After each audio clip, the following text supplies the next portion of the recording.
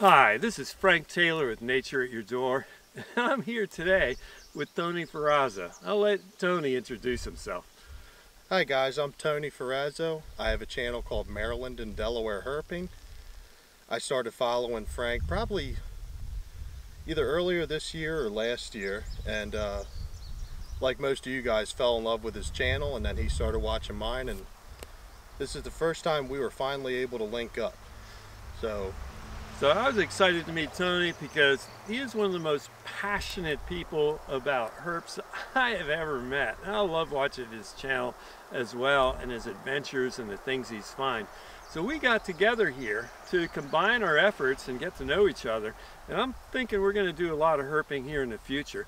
But Tony, you want to tell us about why we're right here at this spot and how you picked this place to go herping today? Absolutely.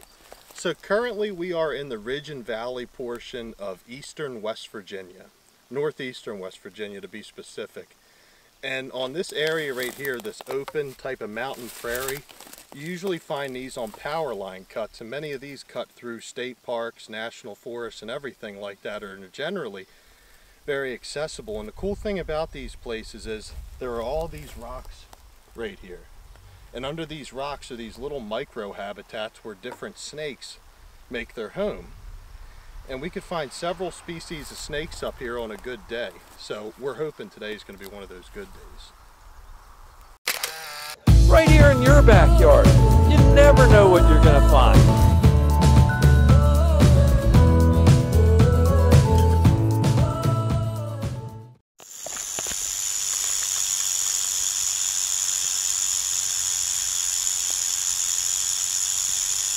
That, my friends, is the buzz of a timber rattlesnake. Okay guys, so as you can hear, Frank found our first snake of the day. If you can see in that rock, see that tongue flickering?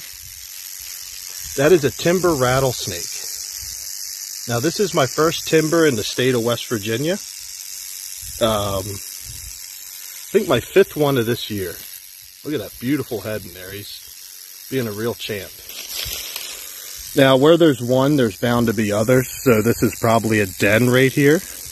And so we really lucked out, as you can see, just being in there, and he can soak up the perfect amount of heat, the perfect amount of humidity, and he's safe. See, right here we can't get him. If I reach in there, he's going to bite me. And if he came out here, he's thinking, oh, there's a possibility that they could eat me. You know, he has no clue that we just want to film him and sharing the beauty of this. But that is awesome. I have never started off the day with a timber rattlesnake. It's getting pretty hot up here. So I don't know how much more we're going to find, but we're going to keep herping along these shaded edges of the power cut. I mean, just so awesome. Timber rattlesnake, beautiful.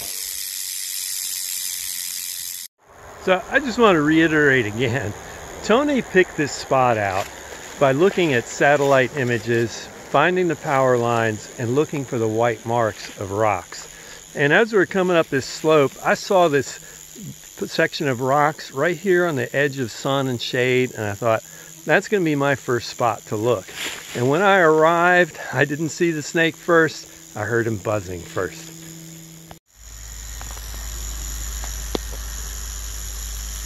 Oh, I see you.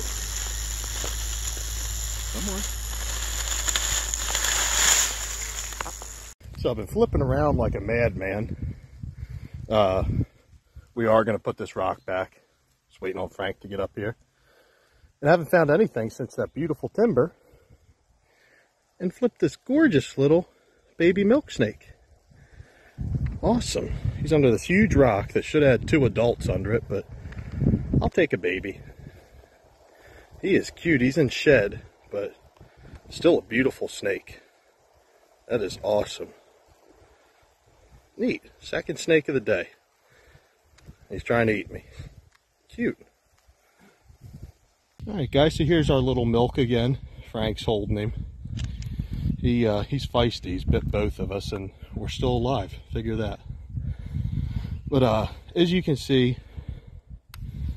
he's got that checkered pattern. We were just talking on Frank's channel about that's a great way to distinguish them. Now these guys are members of the king snake family. Milk snakes are king snakes. It's a complicated thing. I think it's all milk snakes are king snakes, not all king snakes are milk snakes, but these guys are in the same family. They're constrictors. They can eat other snakes.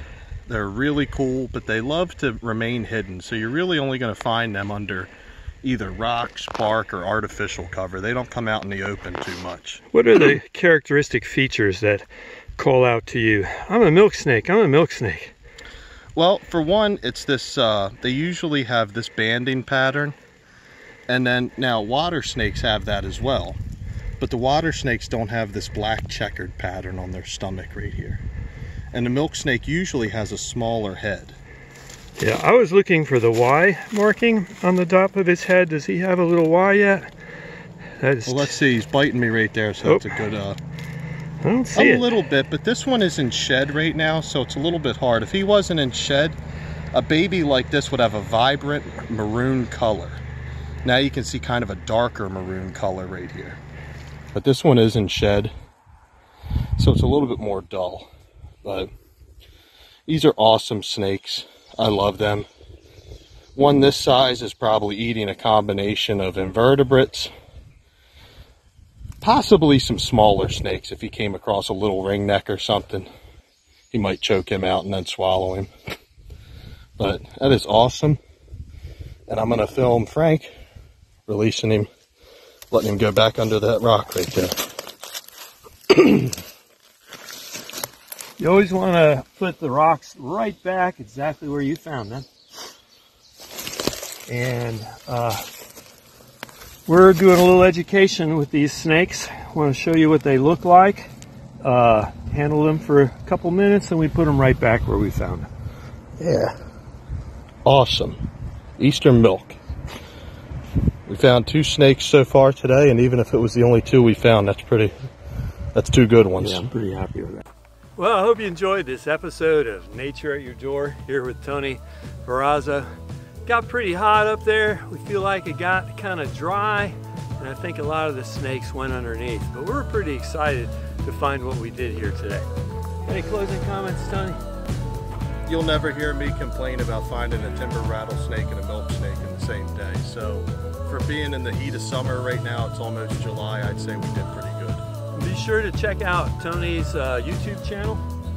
Yep. Maryland and Delaware Herping. Come check us out. Try to put something up every week. And his Facebook group is really awesome. Maryland, Delaware Herping. So thanks for watching this episode. Remember, if you like what I do, please subscribe to our channels, give us a like, and we love hearing from our viewers. Thanks for watching this episode of Nature at Your Door here on the mountain in West Virginia.